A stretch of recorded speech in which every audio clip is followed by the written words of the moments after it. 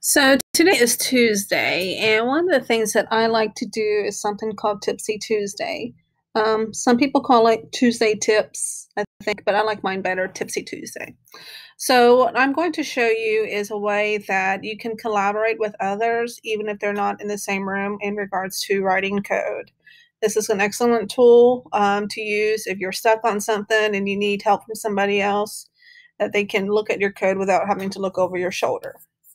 And what it is, we are going to download or install an extension. Extensions are kind of the extras in a VS Code, and other text editors have the same thing. Sometimes they're called packages or something, but they're called extensions in VS Code. And the way you find that is you open up your VS Code um, software, and you, on the left hand side, you should see looks like this little square right here. And if you hover over it, it says extensions. If you don't see that, you can also find it going to, I think it's view, yes, and then extensions. So the extension that I'm talking about, there's several extensions, as you can see, but the extensions that I'm talking about for right now is called VS Live Share. So it's really easy to find. You just go up there and you start typing in what you're looking for. And then you see VS Live Share. It's a real-time collaboration development. It's a way to collaborate with others, like I said. So I don't know why that's still saying installing. I already have it installed, but I'm not worried about that. I do want to go ahead and download the VS Live Share extension pack. So as you can see, I just click on it and it comes up with a little bit of information about the extension. And this one is a pack, and it looks like the extension pack includes everything you need to start collaboratively editing and debugging in real time, including integrated audio and text chat. So this is not something I've tried before, but it sounds really interesting, so I'm going to go ahead and install it. I think this would be a big benefit teaching whenever a student is stuck on something. It's a way for me to look at what they're doing instead of looking over their shoulder. So I'm going to download that or install that, and I don't think there's really anything else to do after it's done installing, and I'm not sure how long it's going to take to install. You'll notice because I'm assuming it's because it's a pack. This one was already installing, the status of installing. Audio was one of the components of the pack, and looks like Team Chat was also a component for the pack. So that's going to be really interesting, and I'm going to go ahead and pause this video and resume whenever it's done installing. Okay, I'm back. It took about, I'm not sure, about maybe 10 minutes to do the installation. So, and you can tell it's done because all these say reload. This is the original one that I guess I thought I had downloaded. This is the audio portion of it. This is the extension pack, and then this is for the Team Chat. And they all say reload, and I'm going to go ahead and click on here, reload to activate.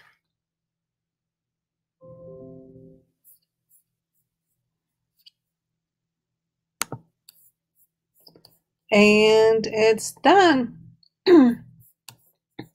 If I remember correctly, oh, there's a Slack extension. So the way, I'll hide this. It's still installing.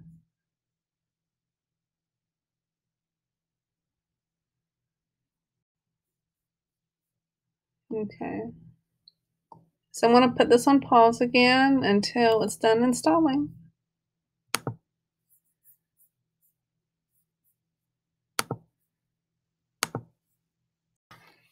So it is now done installing.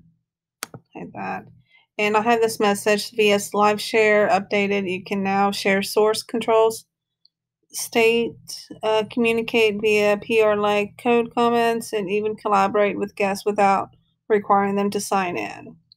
And then if you click on more info, I think it'll give you some more information on it. Yeah, opens up a web page. You can look at that later. You can look at that if you like. Kind of gives you a little bit of information. Looks like it goes to a GitHub page. Gives you some more information on it. But I'm just going to go back to this. So the way you would use this if you wanted to share with somebody else is on the lower left-hand corner, you'll see live share. You click on that. I guess I need a file, open up a file. Yeah, I need to find a file. So let's find a file.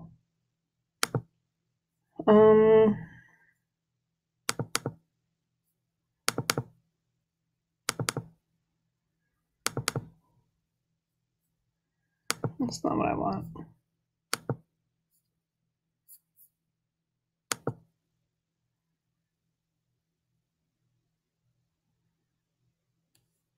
Okay, so I have a file here.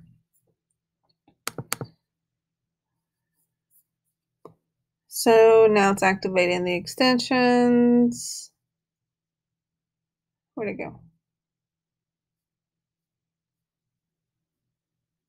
Waiting. So it's currently in the auto connection mode that improves performance and collaborates on the same network, accepting incoming secure connection when sharing. Your firewall will, okay, I remember this. Your firewall will now prompt you to give the access to the required ports, denying the access. Okay, you hit OK. You hit allow access. Okay, I think that's it. So it looks like we have an invitation link copied to a clipboard, send it to anyone you trust. You can now start to audio calls as part of your collaboration. I'm not going to do the audio calls. I'm assuming it's pretty self-explanatory. I don't have anybody to call. The chat feature. These are some features I hadn't played with yet, so just bear with me. It looks like it's pretty much a chat feature, which is nice. So let's see. I think this is how you... No, that's not it. That might be it. Let me look at something else. So this is what I was looking for. Live share. You can invite participants. So the link is copied, and all you need to do is get that link to them. It can be on Discord, it can be on Slack, it can be an email, it could be whatever means you have.